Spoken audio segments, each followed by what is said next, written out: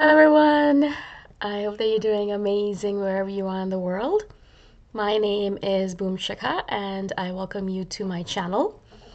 As always, I'm so grateful that you're listening, subscribing, and commenting. I really appreciate the support. In this video, I wanted to speak to you about a question that a viewer asked recently about street smarts for INFJs. She's a female INFJ and she was asking about how, as an INFJ, you can travel safely in the world or live by yourself in the world. Especially because a lot of times, as you can imagine, as INFJs, we're in our heads and we don't actually pay attention to the surroundings. We kind of spend way too much time ruminating and thinking and overanalyzing. And so we don't actually pay attention to our physical surroundings a lot of times. And so, in that regard, also, we can end up giving the wrong signals to the people around us, especially men, if you're a female INFJ, or a woman as a male INFJ. And I thought that was a really interesting and important question because, as you can imagine, I have been living and, traveling around the world by myself for a while now. And I do remember the first time I did it, it was a big learning experience for me. It was a big learning experience because what it does is that it kind of forces you to come out of your head, to stop being in your head so much, and then to come into the real world almost instantaneously. It's extremely important because what happens is that if you don't do that, is that you start losing money, or you start losing things, or you start losing important things to you. So, for example, the first time I traveled by myself, I was I think the first time I traveled by myself, I went to Australia. And so I chose Australia because I had a friend there. But what happened was that she decided she was going to do different things, and our travel plans didn't match up. So I had to go travel on my own after. And so obviously, as soon as I started, booking things on my own and kind of traveling on my own, instantaneously it was as if a switch turned off or on in my head, where I couldn't spend all of my time in my head anymore. And I had to instantaneously, as if like you have to suddenly grow up. Yeah, you're like, all right, I guess I can't rely on anyone else anymore, and so you have to almost like from one second to another grow up as an INFJ, which is I think the most important thing that can actually happen for an INFJ, to realize that yeah, it's good. I like spending time in my head. Great, awesome. But I don't want to do that all the time because it's not conducive to me living in the real world. It's not even just travel, just like being in the real world right now as a person living at home or whatever it might be. It's still pretty important because otherwise, if you're not living in the real world, you might end up missing important payments for whatever it might be, your school loan or bank payments or things like that. Or you might end up paying extra fees because you don't have enough money in your bank because you're not paying attention to it. Or you might end up missing payments for your electricity or your water and it might get shut down, things like that. Like, obviously, I'm exaggerating a bit, but these are like real world physical things that we have to take care of. But as INFJs, as I said, we kind of end up spending way too much time in our heads and forget that there is this real world that we have to take care of. So I don't think necessarily that you need to do anything beforehand in order to become a better traveler or be less in your head. Because what will happen, as I said, automatically is that you'll start losing things or you'll start losing money, and then it'll kind of switch you back because we don't like wasting money, we don't like wasting time. And anytime we're losing things, we're losing important things, we're losing money, it's a waste of time for us. It means that we need to go back and make that money, or we need to go back and buy that thing. And especially if it's an important thing, then we're especially upset by it, and it'll prod us to become extremely alert. So for my Australian trip, when I was on my own for the first time, I started booking all these hostels and not realizing that, it's going to be, I didn't really do that much research because I was like, well, I guess I'll just choose one, it should be okay. And it ended up being a party hostel, of course, because it's Australia, and it was extremely noisy, and I was not able to sleep. And so that in itself was like, as you can imagine, for me, sleep is extremely important. And so I was like, all right, I need to pay a little bit more attention. That was like a little bit more attention. Next time around, I booked a hostel, and then because I wasn't because I had to pack, repack, kind of thing every single time I left a hostel. sometimes if I wasn't paying attention, I would leave a couple of things behind. And I noticed that I left a pair of slippers that were really important to me because a friend of mine had bought them for me in a hostel. I don't know which one I left it in, and I couldn't go back because I'd already traveled to the next destination.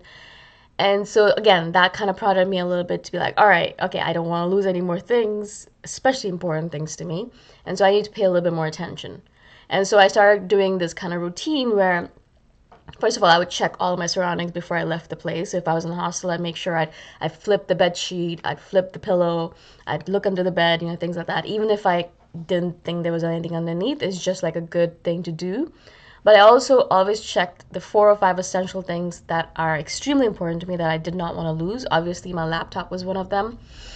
And then my phone, my wallet, my water bottle, and a couple of other items that were important to me that I was carrying from home.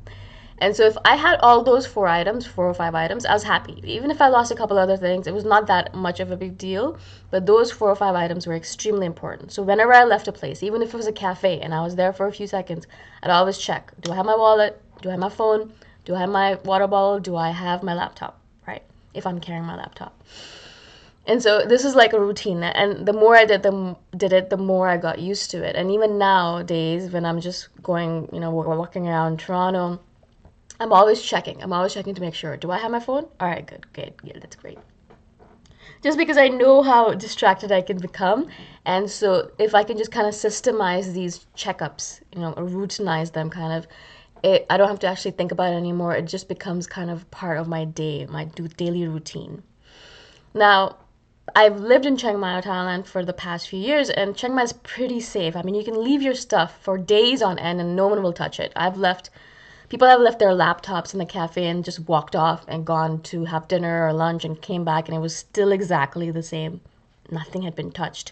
People have been given their wallets back. People have left their keys in their motorbikes and then the next morning have had the guard give it back to them saying that, you left your key in your motorbike. Be careful. And so it's so safe there that I guess sometimes I get a little bit less vigilant, less alert. But in general, as soon as I leave Chiang Mai, Toronto's pretty safe as well, but not as safe as Chiang Mai. But as soon as I leave Chiang Mai and go somewhere else, like Vietnam, obviously is a little bit less safe. Or India, obviously, you have to be extremely careful with your stuff there. So as soon as I go somewhere else, I kind of go back into alert mode.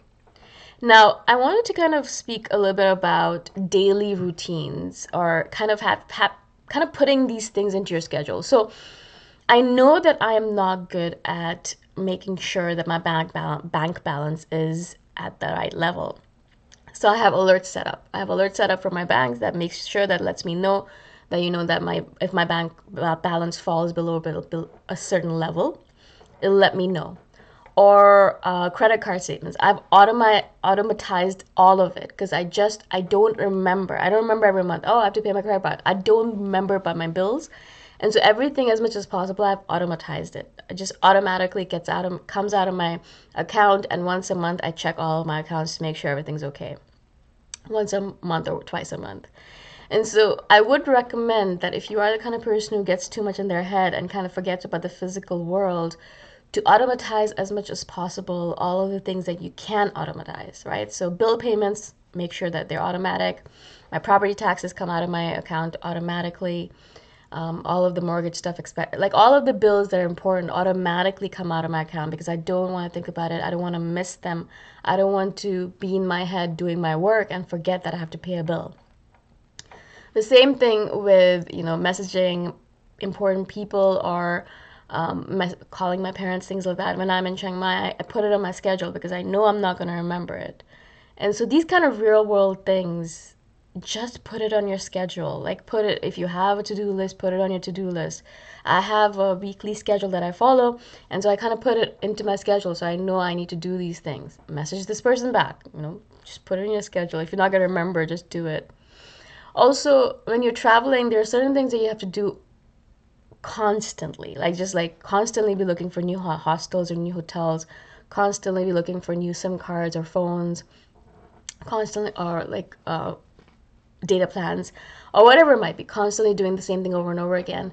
And so the first couple of times you're going to make a mistake. And it's okay. It's okay to make that couple of mistakes as long as you learn from it, right? And so I did. I'm the first couple of times, even I would say the first 5 times I did these things, I made mistakes because I would not choose the right plan, or I didn't do enough research, or I didn't talk to enough people, or whatever it might be. And then as time goes on, you learn from your mistakes and you stop doing that. And so I would like to say that you don't need to be too crazy about this. You don't need to be like, oh my God, I need to do all of these things and I can't travel until I do these things. Just relax. As it happens, INFJs are quick learners. So as time goes on and you're on the road or you're on your own, things will come up. Yeah, you might make a couple of mistakes, but as things happen, you'll keep on learning from it and then you'll keep on adding it to your system and you'll be able to get over that staying in your head zone and forgetting about the real world part of your life. Also, I would say if you are traveling, make sure that you have a little bit of time or space in the day to be in your head. I would always, always, always schedule my days out so that I go out and have fun and all that stuff, do my sightseeing or whatever it is. And then a couple hours before I go to sleep, I have on my own to be in my head, to imagine, to dream, to daydream, to ruminate, to analyze, do all of that stuff that I need to do as an INFJ. And so I obviously have that here as well. In any case, wherever I am, I have those couple hours before I go to sleep to ruminate and to analyze and to be an INFJ. And so always have that, even in your hostel. I've said this before. Always, even if you're in your hostel, have a space of time where you just are on your own, where you can be by yourself and you can daydream and ruminate and analyze. So you can get over that part of you, and you're not just completely eliminating it out of you, because that's not something that you want to do. I don't think it's actually even possible. That's what I would do. These are some of the things I would kind of add into the list for you to do if you want to live on your own or travel on your own. If you have questions or if there's something that I haven't explained properly, let me know. There's so many different things I could talk about on this subject, but I want to keep this video short. So any extra questions, let me know and I'll do a follow-up video. Again, thank you so much for watching. I shall see you the next time around. Bye!